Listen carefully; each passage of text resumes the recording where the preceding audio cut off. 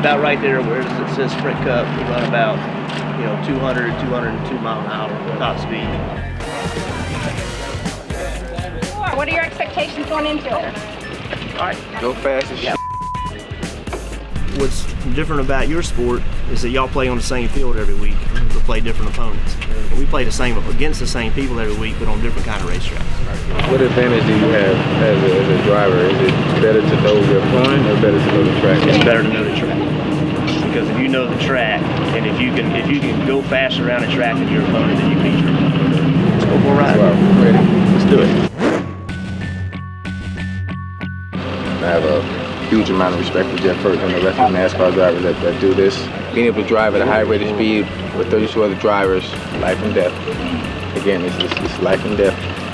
This is the missus off. She does not understand. They're just going in a circle. I said, no, this takes skill.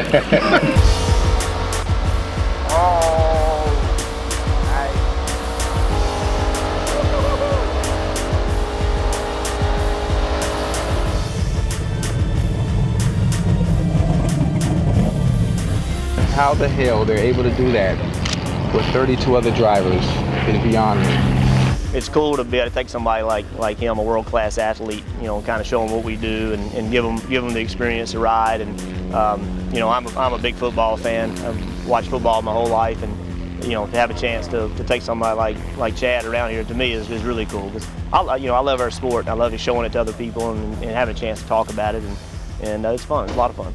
Did you try to scare him at all, or were you just? You can't scare him. The man's riding a bull. He's running across the middle. He wants to wrestle an alligator. How you gonna scare somebody like that? Ready? Go.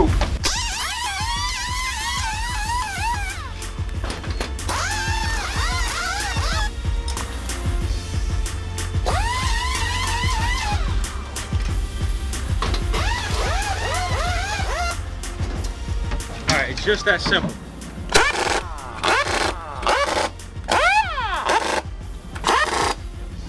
Hey, babe, I know how to change a tire. We want you to try one more thing here. Oh, what? Hey. There you go. Keep going. All right, Yeah. That's fine. Hey, Appreciate you coming out. I really appreciate it, boss. All right, thank you. All right.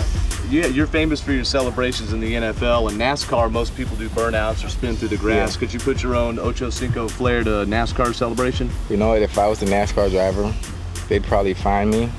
I'd win, and I'd pull the Ricky Bobby.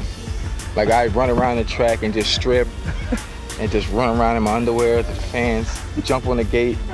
The thing I find interesting about what he does is that he's there to catch a ball, run, block, do whatever he's supposed to do, but there's other people there who are supposed to hurt him, and that's a different ball game there. If you want to go to the football field with him now?